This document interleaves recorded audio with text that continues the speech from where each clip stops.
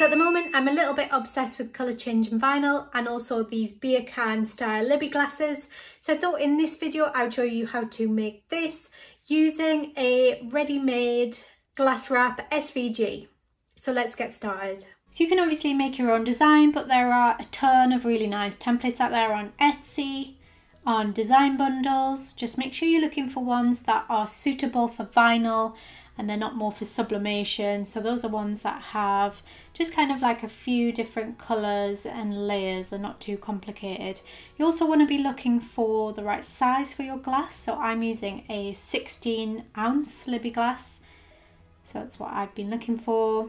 And these ones here all look like they would be pretty suitable for vinyl, most of them anyway. I'm going to go with this one. I like the retro vibes and it only needs 4 different colours, so it's not too complicated.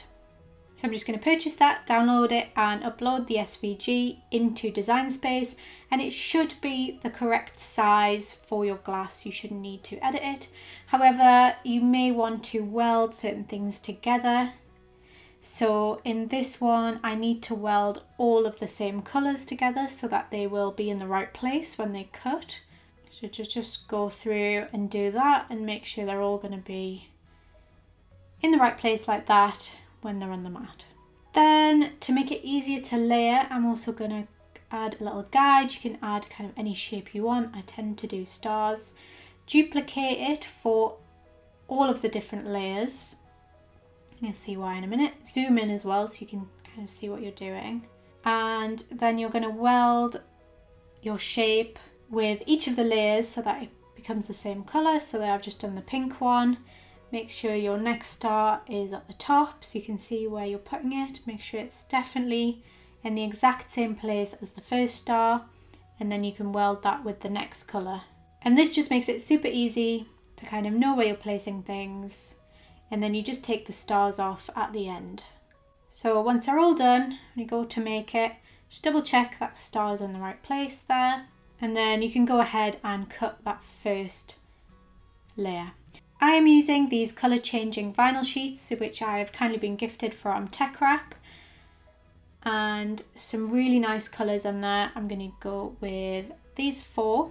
And I have a link and also a discount code for US buyers in my description if you want to try them out too. I'm just using my Cricut cutter to make sure I've got the right sizes. And I was also given this Tech Wrap mat as well. It works exactly the same as Cricut mats.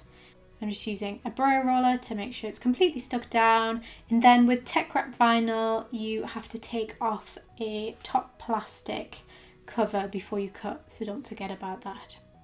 Then I'm just going to be cutting my first layer here. Once that's done, it'll automatically move on to the next layer for you. So all of those are cut now. Just cutting away the excess so I can use all of that at a different time. And then on this one, I'm just cutting some of the blank space as well. You might not want to do it like this. You might want to just kind of randomly add the shapes, and that means you waste less vinyl. But if you want to get it all completely straight and in the right place, especially with the wording, this is probably the easiest way to do it. So again, just getting rid of the excess vinyl, but then I decided to put these sheets just to the side, and then I'll add them to the backing paper once everything's done, and then I can reuse bits of that again. I also got sent this weeding pen from Tech Wrap, and it's really pretty. I'm not quite used to using it. I think maybe I'm a little bit heavy-handed, but it is good for getting into the really small bits. Also using the Tech Wrap transfer tape, which has these helpful grid bits on. And I'm just doing it the size of my biggest layer. And I'm going to use that yellow layer as kind of the bottom. I'm going to add the green one on top of that. So there's 2 ways you could do it. You can either add your vinyl all on one backing sheet and then apply it. So this is what you do. You just make sure you rub the back and peel the paper away from the tape. That is always easier, and then it often comes off a lot easier when you do it that way.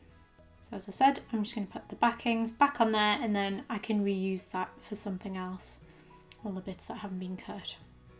And then I'm going to add that to that back yellow section. So, and here's where your star's coming.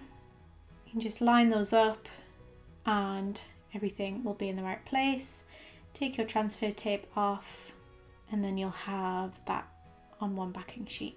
But I'm actually going to add these 2 layers to the glass, and then I'll add the next layers on top of that, so you can see the other way you can do it.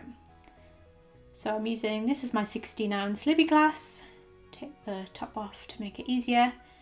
And these squeegees also second as a very handy cup holder, if you didn't know already. So I'm going to line that up with the top and bottom. This design's pretty good because it's got those flowers are cut off, so it kind of shows you where it needs to go. But so that it doesn't all stick down at the same time, I'm just going to add a little bit of that backing sheet back on it, and then I can focus on this right hand side for now. So I'll line that up, get it in the right place, and then just smooth it round to the side. And then I can just peel that backing sheet off when I'm ready to do the other side. And then you can just grab your squeegee just to push bits down if it needs it, and then peel your transfer tape off. Sticks pretty well, but you may need to just push things down a bit. Then I'm going to add this layer straight onto the glass. And so again, it's just a case of lining up those stars. It is quite hard to see with this vinyl because it's so light. You might want to put something kind of darker underneath it, but just make sure it is definitely in the right place before you start smoothing down. And just be careful not to peel off any of the other layers when you're taking off the transfer tape.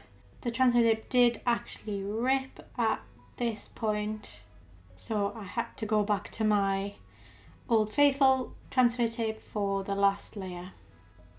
Again, just lining the stars up and carefully applying it down. Still just adding the backing paper in so nothing sticks down in the wrong place. And I've got a little bit more control. I think that flower, I had actually placed it in the wrong place. I'd taken it off when I was weeding and put it back down, so it's ended up in the wrong bit of the glass.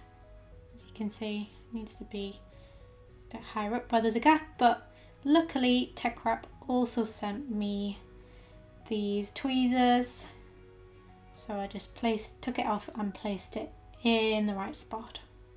And there it is done. I'm just taking those stars off. You don't want to leave those on because with there being 4 layers, it's not going to be quite right. And then I'm just going to try it out with some iced coffee and see what colours they go. You can see the colours starting to change already. I did put my coffee in the freezer for a little bit, so it's quite cold.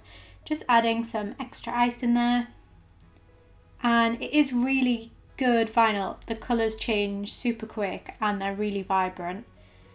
Just adding milk to make them stand out even more. As you can see, changing super quick.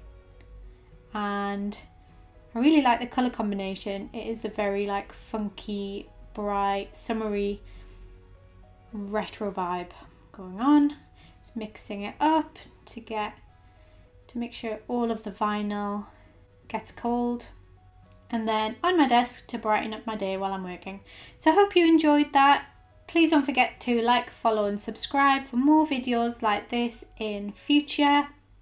And don't forget, I've got those links in the description for the vinyl as well.